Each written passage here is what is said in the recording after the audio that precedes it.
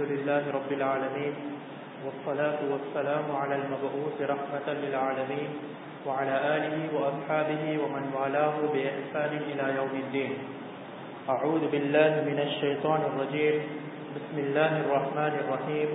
ولا يغتب بعضكم بعضا أيحب أحدكم أن يأكل لحم أخيه ميتا فكرهتموه واتقوا الله إن الله تواب رحيم. وعن أبي موسى الأشعري رضي الله عنه قال: قلت يا رسول الله أي المسلمين أفضل؟ قال: من سلم المسلمون من لسانه ويده، أو كما قال عليه الصلاة والسلام. Honorable scholars, respected elders, brothers, amongst the favors Allah subhanahu wa ta'ala has given us, the favors which Allah subhanahu wa ta'ala has favored us upon is the speech, the favor of speech, where Allah subhanahu wa ta'ala has given us a tongue. The ni'mat of the tongue is so great that many a times we use the tongue for good deeds like reading Quran, making our salah, for our azkar, for our dhikr. We use the tongue for many good reasons, as well as advising people, giving advices to people, motivating people.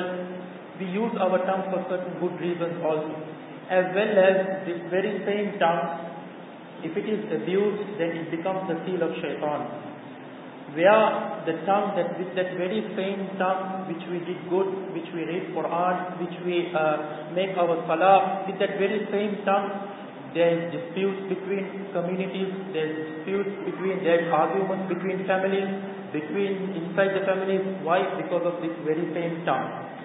That is why the hadith of Nabi alayhi salam, which comes in Tirmidhi Sharif, that Nabi alayhi salam said, every day the organs of the body is pleased to the tongue, and it says, O tongue, you remain straight, then we will remain straight. If you are crooked, then we will also be crooked. And it is obvious, a person speaks about walking to a wrong place, and then automatically the leg it takes to that wrong place. A person thinks that a person starts speaking about looking at something which is unlawful, something which is haram. At that moment, the ear, the eyes, it makes amal and it practices upon what the speech, or according to the speech of the tongue. So that is why Nabi alayhi salam said that every day the tongue it pleads every day the organs of the body it pleads to the tongue, and it says that you should keep away from, you should guide us and you should be straight. If you are straight, then we will also be straight. A hadith of Nabi alayhi salam is referring to where Nabi alayhi salam said, Man kana yu'minu billahi wal yawmil akhir falyakul khayra aw liyasmut, muttafaqun alayh. Where Nabi alayhi salam said that a person who has iman and a person who brings iman upon Allah subhanahu wa ta'ala and the day of judgment, then he should always speak good. Otherwise, he should keep quiet. Another hadith of Nabi alayhi salam, Man famata faqad najah. Nabi alayhi salam said, he who keeps quiet, then he will gain salvation. The hadith of Nabi alayhi salam, it expresses and explains to us that what is important, we should speak, and what is not important, what is futile, will not benefit for us, we should keep away from these things. Another hadith of Nabi alayhi salam, لا تكثر الكلام بغير ذكر الله فإن كثرة الكلام بغير ذكر الله كثرة للقلب. A person, when he is speaking, he should speak with the remembrance of Allah subhanahu wa ta'ala. If the remembrance of Allah subhanahu wa ta'ala is not there in his speech, then excessive speech by futile, which is not relevant, which will not benefit. Excessively when a person speaks regarding things which is not beneficial, then a person, Nabi alayhi salam said, Safwatul lil qalb, his heart will become hard. His heart will become hard in such a way that in spirituality, his heart will become hard. We understand from this how important in one way the tongue, it is important that we use it for certain good reasons, and also that very same tongue which can be abused also in hurting people, in making problems between families, that very same tongue can happen. From the tongue, one of the major and one of the things which commonly takes place amongst us is backbiting, that is ghibah. Ghibah which takes place commonly amongst us. Allah subhanahu wa ta'ala says in the Quran, وَلَا يَغْتَبْ بَعْضُكُمْ بَعْضًا Do not backbite among one another. And also the hadith of Nabi alayhi salam, it refers to what is the definition of backbiting. How did Nabi alayhi salam explain backbiting? In Muslim Sharif, the hadith comes, Atadaruna mal ghiba? Nabi alayhi salam asked the Sahaba, Atadaruna mal ghiba? Do you know what is ghiba? Do you know what is backbiting? The Sahaba replied, only Allah and Allah's Rasul know what is backbiting. Nabi alayhi salam explained, Qala dhikruka akhaka bima yakrahu. That is to speak something about your Muslim brother, which if he hears it, he will be upset. So Nabi alayhi salam explains that to speak something about your brother, if he hears it refers to that he is not present at that moment. So if he hears it, he will become upset. This is backbiting. Certain times we would say that I am ready to speak that very same thing in front of that person. Well, that is another situation, that is something else. But here we're talking about speaking about that your own particular Muslim brother, speaking bad about him, and if he hears it, he will feel bad. Then the Sahaba radiallahu ta'ala anhum ajmain, they asked Nabi alayhi salam, Ya Rasulullah, what if what we are speaking, it is true about that person? We are saying that that person is a liar. We are saying that that person is a person who deceives. What if we are speaking, it is true? Then Nabi alayhi salam said, yes, that is backbiting. That is backbiting, which you are speaking about that particular person. If you are speaking something which that person does not have, then you are lying about that person. That is even more worse than backbiting. So if you are speaking about that person, that is only backbiting. That is what you are speaking something which he has in him. And if he hears it, he will feel upset. He will feel worried. This is how Nabi alayhi salam explained. Furthermore, Nabi alayhi salam explained, Al-Mustami'u ahadul muhtabin. Even the person who listens, he is not speaking bad, but he is in a gathering where two people are speaking bad or speaking bad about a person. He is listening to it. He says, I did not speak, but he is listening to it. He is also among those people who are backbiting and who are also engaged themselves in ghibat. And also Nabi alayhi salam said, those certain times we gesture a person. That is, we say that that person is a short person, he is not an educated person. Like that, we say about a person, a quality of a person, we put him down and we speak bad about him. That also includes into backbiting. So, commonly, Nabi alayhi salam explains that whenever any kind of speech where if your brother, he has to hear it, he will feel worried, he will get worried. With backbiting also, Nabi alayhi salam explained about namima. Namima is that Nabi alayhi salam said in one hadith, La yadkhulul jannata nammamun. That is a person who listens to someone else's speech, he takes that speech and go and tells it to someone else. You see, this person has spoken like this. And that very same speech, what he says, he takes it and go and tell it, he go and speaks it to someone else. So Nabi alayhi salam said that person who is engaged himself in namima, he will also not enter into Jannah. Now, after understanding the definition of backbiting, let us see what are the harms of backbiting. What are the harms? What will harm a person by backbiting? Allah subhanahu wa ta'ala says in the Quran, أَيُحِبُّ أَحَدُكُمْ أَن يَأْكُلَ لَحْمَ أَخِيهِ مَيْتًا فَكَرِهْتُمُوهُ. The person who backbites, it is like that person is eating his own biological brother's flesh. The same of a person. Obviously, we don't accept at all of eating flesh of a man, but here Allah subhanahu wa ta'ala says that very same a person who is backbiting, it is like he is eating the own flesh of his own brother. So a harm that which anyone is not ready to accept by backbiting. And also our ulama, they explain that when a person engages himself in backbiting, then it will become difficult for him to do good deeds. He will feel lazy, he will not want to do good deeds, he will not want to engage himself in good deeds, because why? Excessively he is backbiting. Because of because of certain sins, a person's heart becomes black. So because of this certain sins, he doesn't want to do amal, he doesn't want to engage himself in ibadat. So this is also a harm where our ulama explain that by a person backbiting, he will not engage, he will feel lazy, he will not want to engage himself in ibadat. Also at the time of Mi'raj, Nabi alayhi salam saw certain people who were scraping their faces with nails, with their nails in their hands. They were scraping their our faces.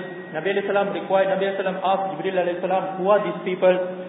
Jibril alayhi salam explained, يَأْكُلُونَ لُحُومَ النَّاسِ, they are the people who used to eat the flesh of the people, that is, they used to backbite. So the harms where Allah subhanahu wa ta'ala punishment has kept even in afterwards, in even the akhirah of a person who is backbiting.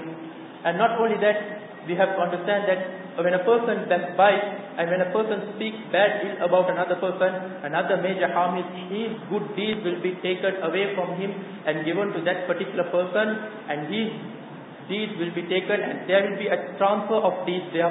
We know the famous hadith of Nabi alayhi salam asked, who is a bankrupt person? The Sahaba, they replied, a bankrupt person is that person who does not have dinars, or that person does not have dirham. Nabi alayhi salam said, no, that is not the person. A person will come on the day of Qiyamah, he will have lots of amal with him, he has done lot of ibadat with him. But then another person will come and say, this person used to backbite about me, he used to scold me, he used to hurt me. So Allah subhanahu wa ta'ala will take all of these one by one of his good deeds and give to this particular person. And these bad deeds will be taken and given to this particular person who used to backbite. So it is that our good deeds, Hasan Basri rahimahullah, it is said that when people speak bad about him, he will send them sweet plates. Why? Saying to that person that you are sending your good deeds to me. So it is a major thing that where it happens when a person backbites, he is giving his good deeds to that person and that person's bad deeds are coming to us. So let us keep away from this and may Allah subhanahu wa ta'ala protect us. Now after understanding the definition of backbiting and the harms of backbiting, let us see why Allah subhanahu wa ta'ala has made it haram. Why Allah subhanahu wa ta'ala has made it prohibited, backbiting. Few reasons backbiting it takes place. One is when a person wants to take revenge from someone else. He has done something, his brother or his Muslim brother has done something wrong to him. In order to take revenge with him, so this person will backbite. He will talk ill about him, he will talk bad about him because his intention is to take revenge from that person. Also another reason why he will backbite is when they get together, just for ideal curiosity, a person will backbite. 3 or 4 people, they get together after in a restaurant or after a lunch or after dinner, they get together, they sit together and then they talk about a certain community, about a certain company, they will start talking bad about. So where it is not they are not gaining any kind of benefit, but 3 or 4 of them get together, they sit and just for ideal curiosity, just to gain a little bit of pleasure about speaking about gossip about those people, they engage themselves in backbiting. And also another reason where a person engages himself in backbiting is a person sometimes he feels that I am better than that person. I am better than that person. Keeping that into the reason, he starts backbiting. Allah subhanahu, and this is a worst thing where Allah subhanahu wa ta'ala says in the Quran, فَلَا تُزَكُّوا أَنفُسَكُمْ, don't regard yourself superior to someone else. We don't know our taqwa level. We don't know how much taqwa we have. Only Allah subhanahu wa ta'ala knows our taqwa level. So we cannot anyway, there is no comfortability upon us that we think that I am superior than that person. Because we don't know who has been accepted by Allah subhanahu wa ta'ala. The taqwa of that person only Allah subhanahu wa ta'ala knows. So when a person does not know, when a person thinks that I am more superior than that person, then he starts backbiting about that person. Because whatever the khidmah, whatever the service he is doing, he will start talking against it because he thinks I am more superior than that person.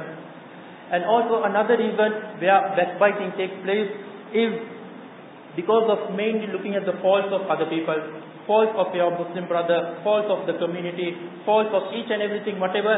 Every time when he opens his eyes, he is only looking at the faults of that particular person. Whereas it is not permissible, where we don't know from where did we get the authority to look at the faults of another person, when Allah subhanahu wa ta'ala himself has covered this ummah, whatever the fault is, Allah subhanahu wa ta'ala has covered. We know the ummahs before, what happened to Lut alayhi salam's nation, what happened to Nuh alayhi salam's nation, what happened to Adam alayhi salam's nation. We know what are the punishments, what kind of wrong they did, and Allah subhanahu wa ta'ala has told that to us. But what are the wrongs we are doing? No one knows. That Allah subhanahu wa ta'ala has kept it quiet, and Allah subhanahu wa ta'ala has not made it to be shown to everyone else. So in that reason, where can we look at another person's fault and then tell him that you are doing this wrong, this person is doing that wrong? Where we see that previous nations, the charity, it comes in authentic hadiths, the charity which they used to give. What they used to do is they used to go and place it on top of a mountain. Then a fire will come and the whole charity will burn away. So then those charity which is not burned, then the people will understand that this person, charity is not accepted in the eyes of Allah subhanahu wa ta'ala. But our charity, what we give, no one knows, only Allah subhanahu wa ta'ala knows. So everything which is upon what we do, Allah subhanahu wa ta'ala has kept it quiet. Allah subhanahu wa ta'ala does not expose it to anyone. So where will we get the authority that we go and expose another Muslim brother's faults to someone else?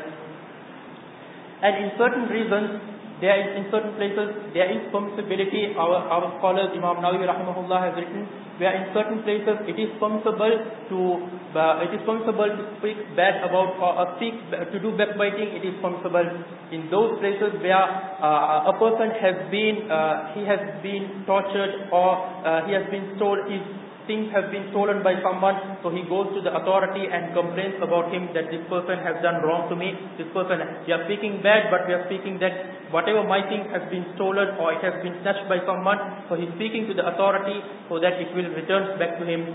Or a person sees a person's son who is engaging himself in wrong, so he goes to the father and he says that, look here, your son is doing such and such wrong, so make him, save him from all this wrong. So we are going to a person who has authority upon that person, where the father will go and advise the son and make him keep away from that kind of haram or that kind of wrong what the son is doing. In that reason, there is permissibility. It is not permissible for us to go and speak to everyone that this person's son is doing this wrong. That is not. It is not correct. That is backbiting. But what is permissible is we can approach that father who has authority upon the son and then say that, look here, your son is doing this kind of wrong, so save him. Or a person comes in marriage asking for marriage.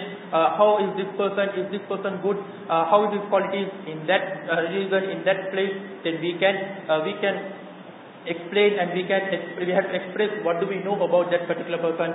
Fatima bint Qubaysh radiyallahu anha, she comes to Nabi alayhi salam and she says, Ya Rasulullah, I have got two proposals from two people. What should I do? Nabi alayhi salam says, these two people, one person, he is a bankrupt person, he is not yet stable in taking care of you. The second person, he is always hitting the women and he has a quality of hitting women, so you keep away from both of them. So Nabi alayhi salam explained to Fatima bint Qubaysh radiyallahu anha and said that do not get married to them. Why? Because these qualities are there in them. Abdullah bin Umar radiyallahu anhu, he had a dispute with his wife. Then certain people came and asked, what is happening between you and your wife? Tell us also. Abdullah bin Umar radiyallahu anhu said, how can I expose what is the wrong of my wife to you? It is not correct. So afterwards, however, that marriage did not happen, it broke away. But afterwards, those very same people, they came back and asked, now she is not your wife, now tell us what are the wrongs, what was the problem between you and your wife? He said, how can I speak about a woman who is not in my nikah? It is not upon me, she is not in my nikah, I cannot speak bad about her.